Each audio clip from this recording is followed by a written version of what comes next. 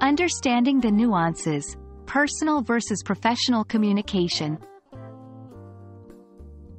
Hello, learners. Welcome back to another session in our series on email and letter writing.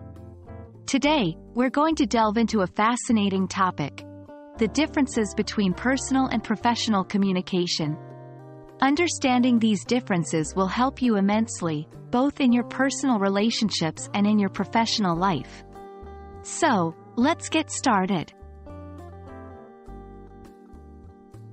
First off, let's define what we mean by personal and professional communication. Personal communication usually takes place with friends, family, and loved ones.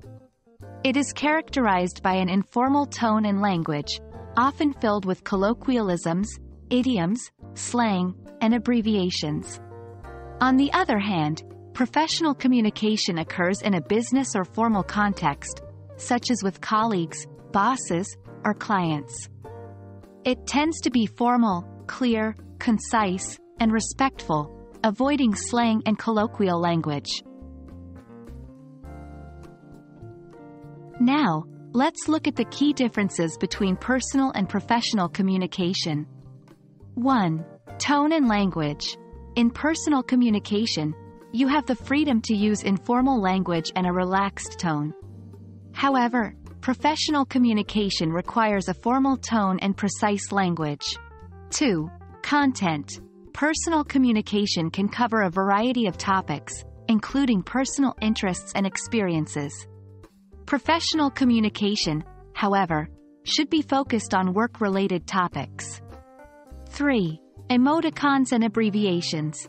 In personal emails and letters, it's common to use emoticons and abbreviations. In professional communication, these should be used sparingly, if at all. 4. Response time.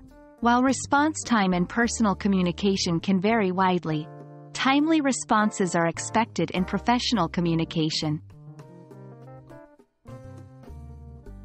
Interestingly, there can be a gray area where personal communication happens in a professional context.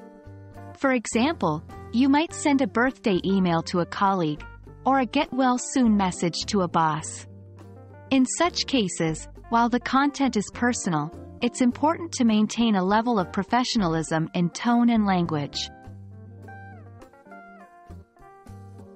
And there we have it.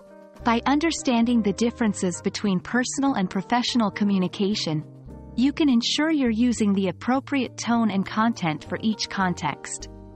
Remember, the key is to be aware of who your recipient is and the purpose of your communication.